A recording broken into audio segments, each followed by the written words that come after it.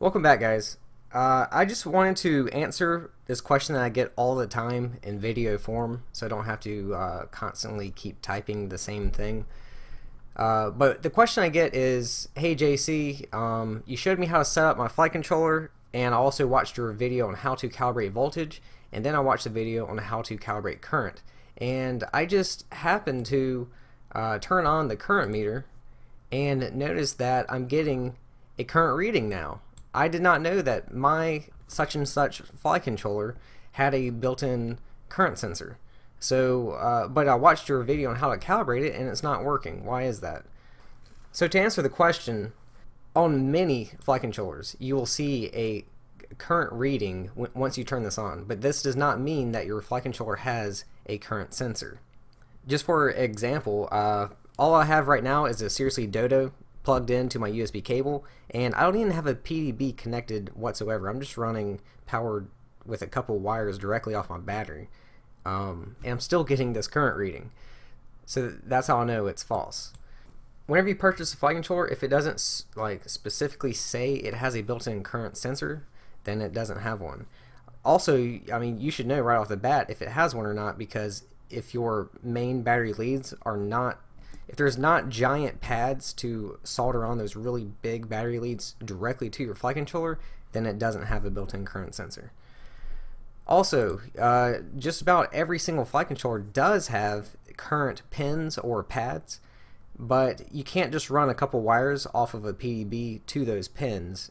I mean, you could, and it's still going to show a current reading, but that's still not how you get current in Betaflight, Cleanflight, on-screen displays, or telemetry. Now, there are some PDBs that have current sensors built in, and you can run those wires to the current pins. That's what they're for.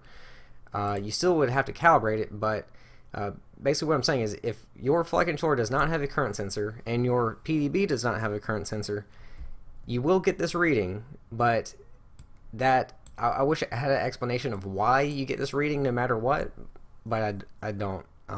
But this reading is wrong, and you cannot calibrate it no matter what you do. Now, there is a virtual current sensor that you can use. I mean, basically, you can technically come down here and you can change the current sensor type from ADC to a virtual current sensor. That is, if you've seen my current sensor calibration video and you think that is a headache, don't even think about a virtual current sensor. Second off, it's not even accurate. It's not. You're just using a mathematical equation to guess your current. So I'm not even do not ask me for a video for that. I will not make that video. I have tried it and I have failed hard. So don't even think about it. It's not accurate at all. That's all I can say. But anyway, that's going to wrap it up, guys. So I just want you to know, if you get a current reading, don't believe it. Okay? I mean, if your flight controller and PDB does not have a current sensor, because you will get this reading. But that's going to do it, guys. I just wanted to let you know, and I will see you next time.